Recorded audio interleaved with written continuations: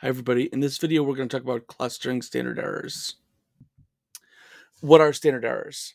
So the standard error is the standard deviation divided by the square root of the sample size. Okay, so if you think about that, like what is the standard deviation and what is the square root of the sample size? So standard deviation is generally how dispersed the data is around the mean, right? So if it's really clustered close to the mean and it's really centered on the mean, then it's going to have a low standard deviation. If it's all spread out, if the distribution is all spread out and relatively far away from the mean, it's going to have a high standard deviation, right? And so if you have like a lot of data points that are all clustered really closely around the mean, then that's going to have a that will have a low standard error, right? Because the standard deviation will be very small, and that it's all around the mean, and the denominator, the square root of n, so the square root of the number of observations, is going to be large. So standard deviation will be very small, the denominator will be very large, overall the standard error will be small. And so the way you can think about it is like the error bars, right? So if you picture the mean on a chart, like a bar graph, right? And so you're like, okay, the mean, let's say the mean height in our class is 5'10", okay? And then we have one student who's 5'11", one student who's 5'9", and everyone else is exactly 5'10". Then you can, if we had a bar chart, you would say, all right, well, the average height is 5'10", right? And then so the standard errors effectively are the error bars, which means, again, how distributed is the data around the mean. And in this case, the error bars are going to be super small, right? Or super tight. So above it, it might be like, 1 inch or less than 1 inch in this case. And below it, it'll be less than 1 inch. So it'll be the error bars will be concentrated right around that mean of 5'10".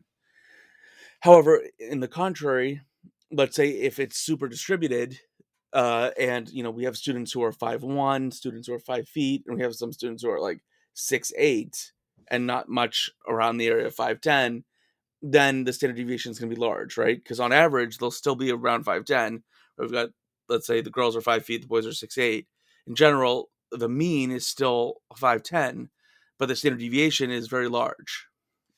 And so the standard error will then be large, and then so we'll still have this mean of 5'10", but the error bars are going to be much higher. They're not going to be tight around the mean. The error bars are going to be much, much higher, and much lower. So much wider error bars. Okay, and in general, the standard error is telling you how clustered the observation and the distribution are around the mean, or how far away the observations and the distribution are from the mean. That's what standard error tells you. Okay, so why would we want to cluster the standard errors? Well, 3 reasons. There may be a concern that our error terms and panel data are correlated with each other over time, across space, or within a group. So, can we think about what that means? Why would panel data be correlated over time?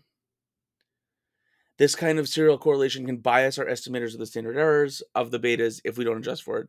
Clustering standard errors allows us to adjust for it. All right. So we're going to think about this in the next. So here's some example of panel data, right? We're looking at Coca-Cola's returns and Pepsi's returns, right? So first of all, why is it the case that the standard errors could be serially correlated with each other over time or within a group? So let's start within a group. So we have Coca-Cola as one group, Pepsi's the next group. Why would Coca-Cola standard errors be correlated, or sorry, why would the error terms of Coca-Cola's returns be correlated with each other, and Pepsi's would also be correlated with each other, but in a different way? Let's look at it. So here's an example of a regression that produces expected stock returns. This is basically the CAPM if XT is the market, right? This is the expected return of an asset when you correlate that asset against the market. Okay. Well, the error terms may be serially correlated by company. For example, there may be an omitted variable that helps explain Coca-Cola's returns, and that omitted variable is contained in the error term. So let's say Coca-Cola has a really good CEO, and that CEO has been at Coca-Cola for a long time. She's doing an amazing job. Okay, so the return, she's going to help drive the stock returns higher, right? And that's not going to be explained by the correlation with the market. Okay, right? Because maybe sometimes she's doing well, sometimes she's doing less well, etc. So it's the CEO that's driving the results. So that's not going to be explained by this correlation with the market, and yet so that will be factored into the error term. And now let's say Pepsi has a really lousy CEO, and right has a string of lousy CEOs, and then maybe one or two good ones. So then, in that case, again, the returns of Pepsi are going to be driven by Pepsi CEOs, which is not going to be captured in this market term, but is going to be driven in this error term, right? And so, um, so then there basically are omitted variables that help explain Pepsi's returns. There's an omitted variable that helps explain Coca-Cola's returns, right? And so, in short, we could see that the error terms in Coca-Cola are going to be correlated. The error terms in Pepsi are going to be correlated, but they're really not so much, the error terms are not so much correlated across groups, right? It's not Pepsi's error terms are correlated with Coke's. It's Pepsi's error terms are correlated with each other, and Coca-Cola's error terms are correlated with each other. And so this is the exact case where we'd want to cluster the standard errors by firm, right, at the firm level. So Coca-Cola's standard errors are clustered, Pepsi's are clustered, etc.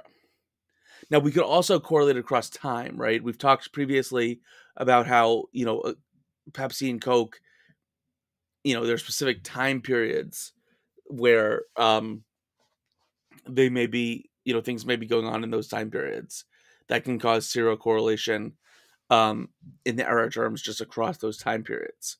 And you can easily imagine that, right? Like legislation from a government.